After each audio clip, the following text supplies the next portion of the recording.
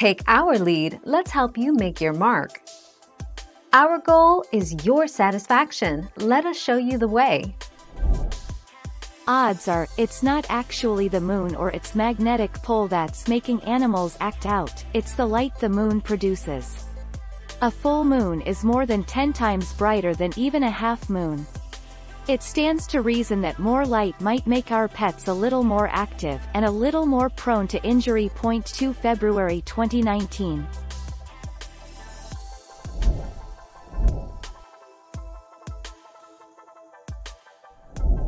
Make your mark, take our lead. May affect blood pressure. Their heart rate and blood pressure were both lower during full and new moons.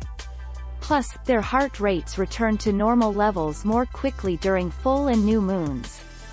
In this study, researchers concluded that humans were more physically efficient during full and new moons. 17 September 2020.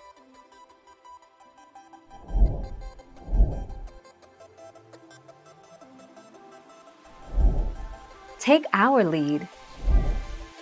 Moon phases can affect both humans and animals on many levels, from fluctuations in hormones to fertility levels to immune responses.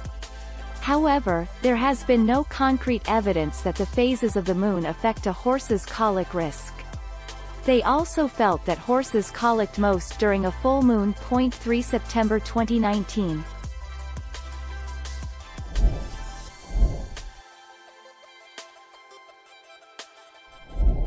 Make your mark, take our lead.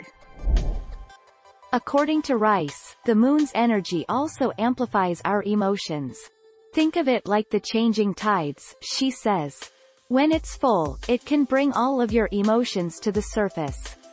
When it's a new moon, it's time to be more calm and reflective. 9 April 2019. Thank you for watching. Please subscribe and hit the bell notification.